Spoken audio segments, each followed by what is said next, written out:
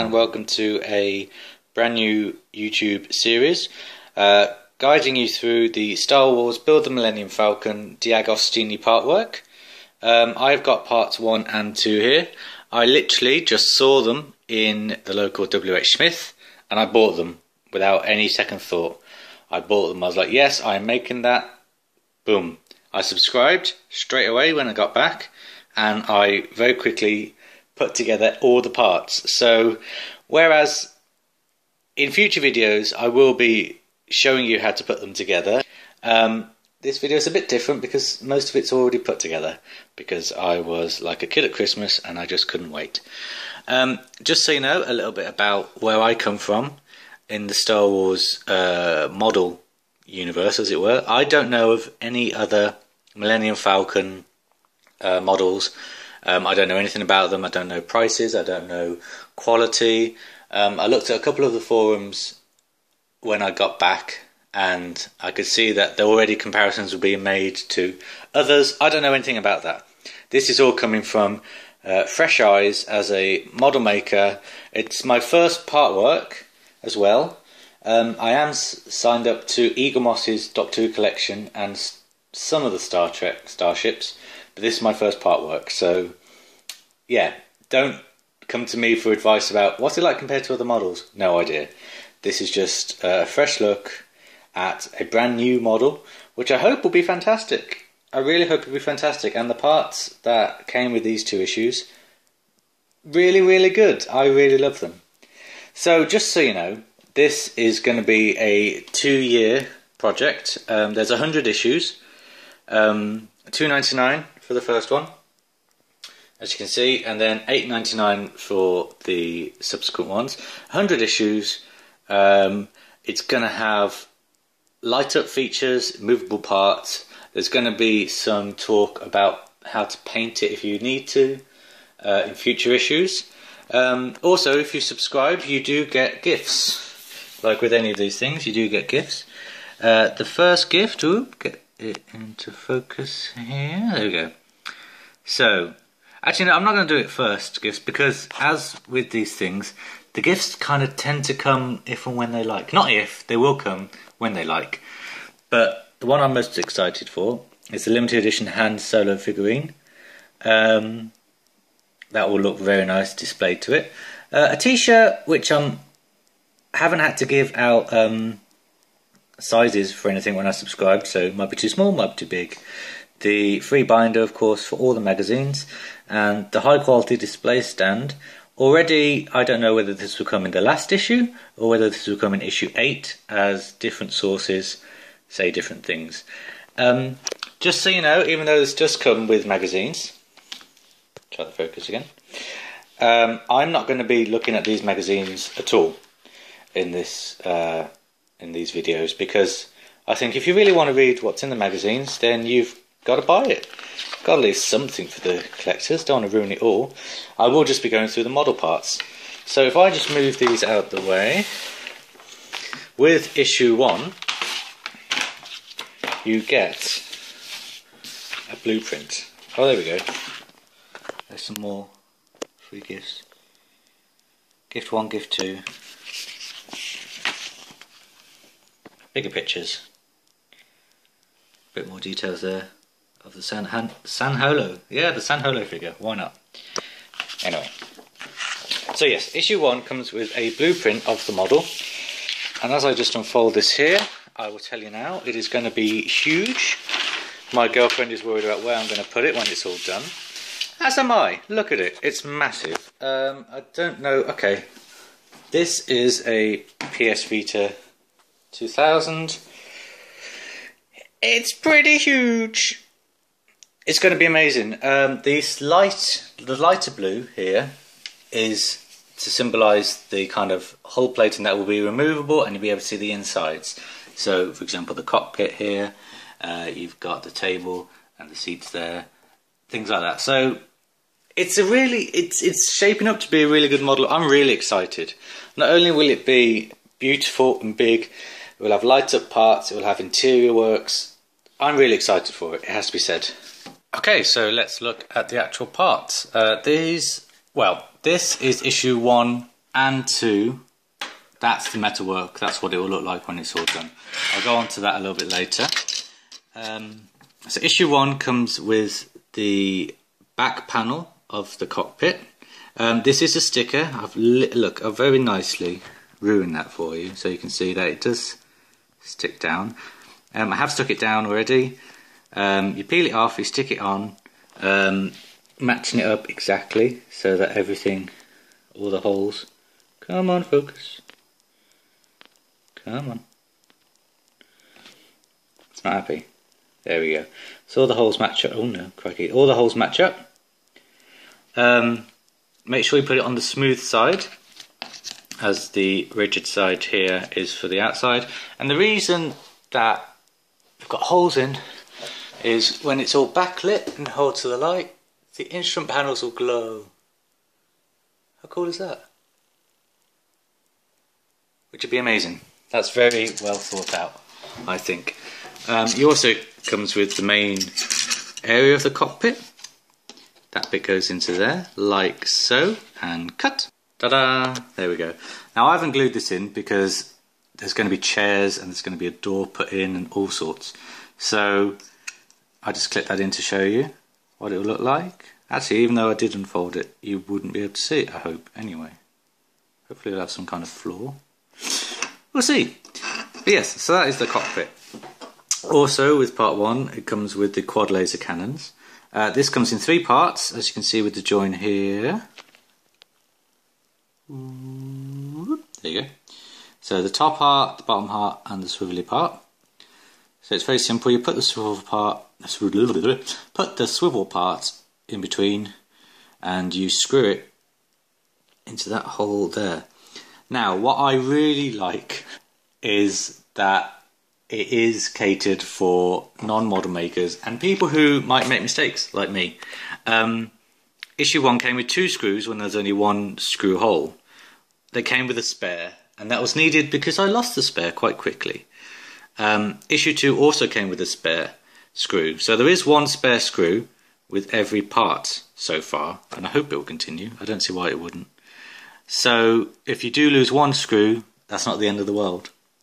But be careful. I was doing it on the floor. I was so excited. I got it out on the floor, lost the screws in the carpet. Oh dear. Right, and here we have a piece of hull plating. Millennium Falcon colours, a bit distressed. Like I said, if you want to, there will be guides in future issues about how to paint it to make it a little bit more battle torn, but they have given you kind of guidelines and done some of the paintwork for you. I like it a lot. I think it's very impressive. Just so you know, this is plastic. This is plastic. This is die-cast metal. I can tap it. Not sure you can hear that, but there we go. So die-cast metal gun. Yeah, so metal and plastic parts. I tell you, I am excited about all this. Also, it came with these 2 parts. No connectors, just 2 random metal parts. They're also metal. You can hear that a bit better. Yeah, so that's issue 1. Issue 2 then came with some more hull plating. Star Wars fans will know where this is for. I will show you on the blueprint later. A little bit distressed, a little bit of very uniform distress. Look at that line there. These are meant to be red. Now I don't know whether future parts will cover these parts and make them red, or whether that's a paint app that will be guided to in the future. I don't know, but I'm going to leave that as it is for now. So part 1's gun, part 2's thing. It slots in there and cut. There we go. Quad laser cannon, movable. Metal, plastic, really, really nice. I think I may have actually put this on upside down because, oh, focus. It's got a number there. Now, a rule of thumb is, rule of thumb. Yeah, I put it in upside down, so I'm going to have to redo that. And redone. Okay, so a rule of thumb is that none of the model, when it's all finished, should have any of the numbers showing, none of the part numbers. So 1-7 here, where the screw hole is, the top of the cannon, completely mark free. Okay, so metal, plastic, plastic, metal, really nice. Connects well, not glued in again. Yep. So I'm just going to pop this down and put this over on the blueprint here. So there you go. Just to give you a sense of the size, the blueprint is 1:1. That is what the Millennium Falcon will look like. Massive. So, the metal parts then, of 1 and 2. Once again, the numbers on the side that you won't be able to see when the model is completed. 27L there, 27R there, 28 there. Part 2 comes with the connectors. It also comes with a screwdriver. I do recommend getting parts 1 and 2 together. You get a screwdriver with part 2, which has which has a magnetic end, so it's easier for picking up the screws, screwing them in, things like that. It's a really nice screwdriver, considering you get it for free. One of the nicest I have, and I've got a few. Screw them in. Now this isn't shoddy, really loose model making. This is me deliberately keeping the screws loose. I don't want to tighten anything. I don't want to finalise anything until all the parts are together. So I might, in 2 years' time, might be a finalised video. I don't know, or at least until this section's done. So it is loose till I get these other connected parts, and I feel confident enough to tighten them to keep it in place more securely. Not much to say. Nice metal. It is going to be sturdy when it's all put together. This is the whole plating from episode from I was going to say season then, I'm losing the plot. From issue 1. Simply, oops, missed. Simply these two things here slot into those two holes there. Look at the little pig face. Thumbs up if you like the pig face. Or I'm just on my own. Probably just on my own. Again, I'm not gluing it down, it's just slotted in. I'm guessing it will look like that. There we go. So well, it will look like that because I've done everything right. I hope. If I haven't, at any point in any of these videos, just tell me and I'll make amends. Put this on the blueprint. Just here. Ta-da. There we go. A few holes. Aliens might get into the Millennium Falcon as it is at the moment. But, oh well.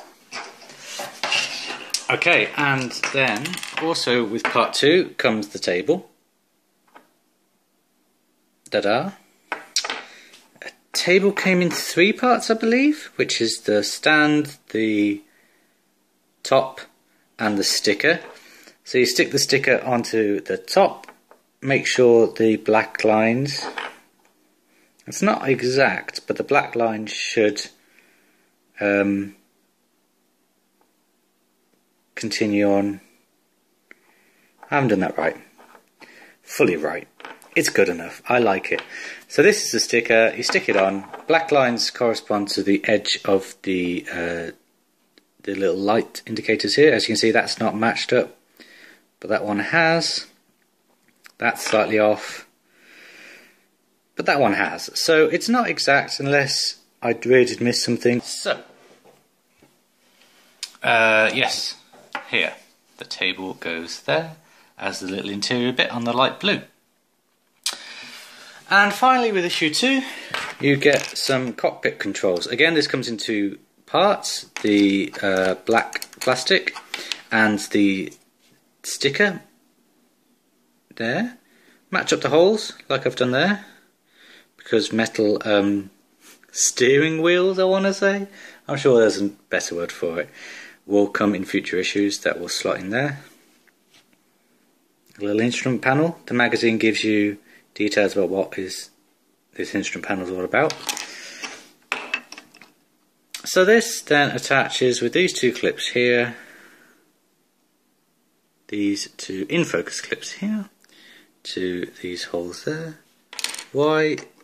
Oh, no, it's broken off. I've snapped mine. That's not good. Right, that's a glue job.